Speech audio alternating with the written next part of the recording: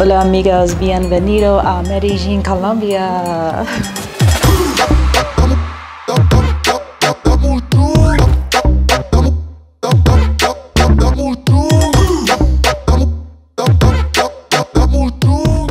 Hello friends, welcome to Medellín, Colombia. We're gonna go to Comuna 13 today. It used to be one of the most dangerous neighborhoods in at least Medellín. I don't know if of all Colombia. Medellín has a history of being a very dangerous city, one of the most dangerous cities in the 90s in the world. Used to be.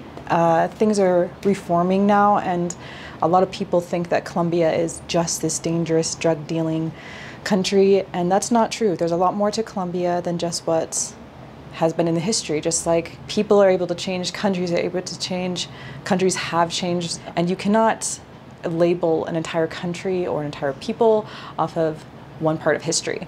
But we're going to be in Colombia in the present day now. That does not mean that there are cities that are not dangerous, because there is danger in any country. I literally got pickpocketed in London, okay? There's danger in every city, but there's definitely a lot of danger still in Colombia. So we have to be very careful, especially as a solo female traveler.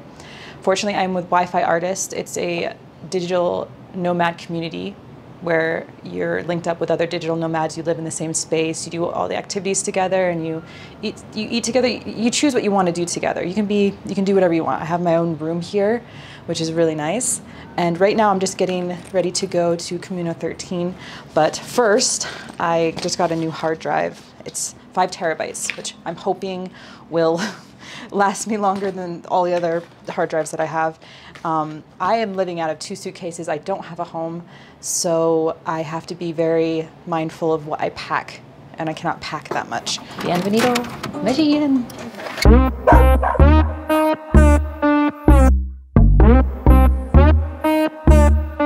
I'm just gonna chain my phone.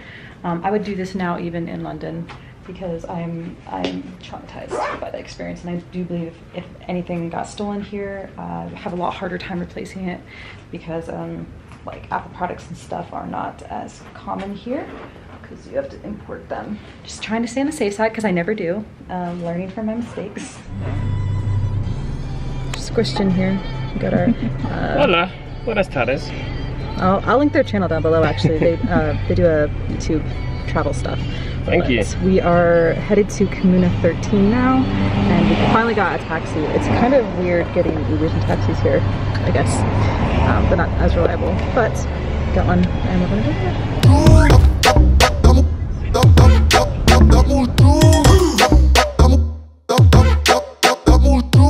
That was a long car ride. Very sweaty, very hot, very long. Lots of traffic here. So we're finally on our way to, Wow, very good traffic lady. Wow. Gracias. Thank you. Thank you for your receipt. Alright, we're here finally with the group.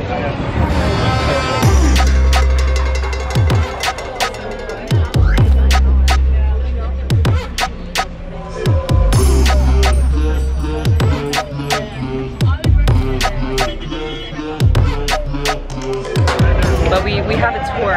It's a free tour, but you donate whatever money they add. There are 16 comunas in Medellín.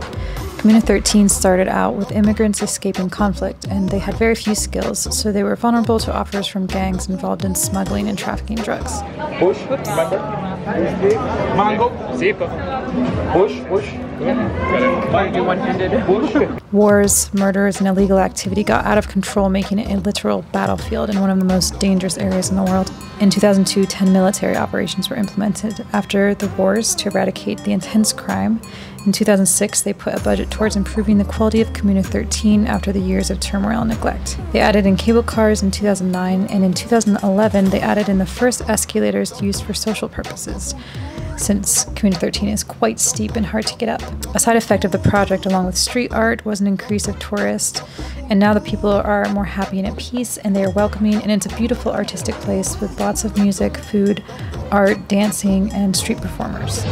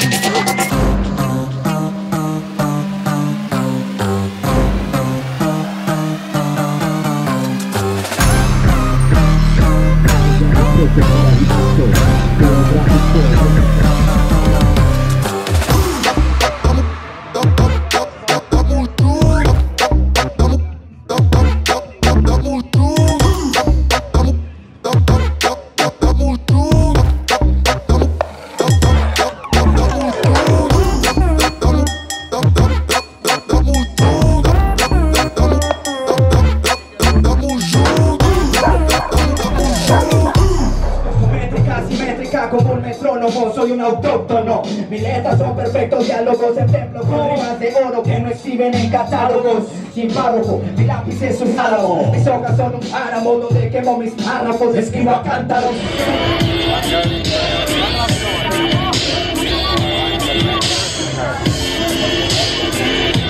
What is it? Oh, the Matrix. Ladies. I don't recommend that. The coffee is cultivated 1,800 meters. At the end of our tour, we were pretty hungry, so we stopped to get some food at this authentic Colombian place. Time to eat. I special requested a vegetarian option since they didn't have any vegetarian options, and it was very good. This is a typical Colombian meal. How many do you have? Like left? One or? Yeah, I think like one full page, but it depends on the visa you're getting, right? Because you need like... Alright, so I'm finally back from Comuna 13. There's so many people, lots and lots of tourists and people up and down. I don't know how it is not on the weekends, but yeah, it didn't feel too bad. It didn't feel too dangerous. So. Also, I just wanted to point out quickly, they have milk in bags here.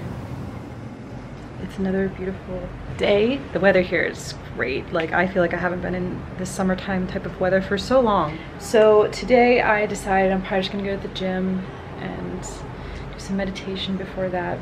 It's really nice to wake up and have such beauty right in front of you. Comment below what you guys want to see here. I got this pillowcase. I got it because like my black hair dye keeps getting on everything, so I don't want to get black hair dye on hotels or apartment pillowcases, so I just use my own pillowcase now. I'm gonna meditate and then go to the gym. And align the crown of your head over the bowl of your pelvis.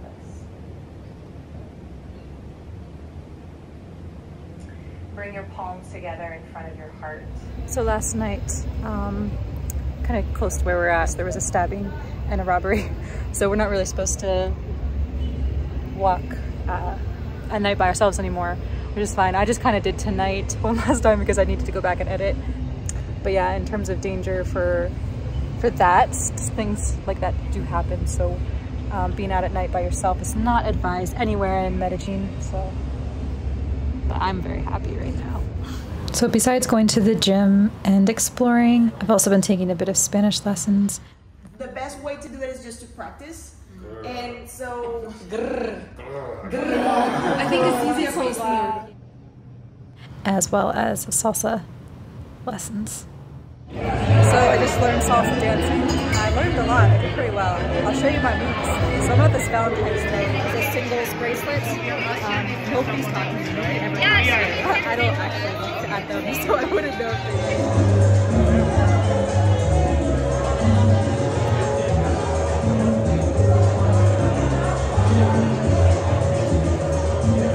did. Just editing this video actually, and I don't usually add in videos of me editing the videos, but I wanted to leave you off with a finish and just a summary about the safety of Colombia. So far, I've been here a while now, and we are going to Santa Marta in a couple days. There was a YouTuber that made a video. She got a gun pointed at her and robbed or something. I don't know. There's dangerous places and things do happen.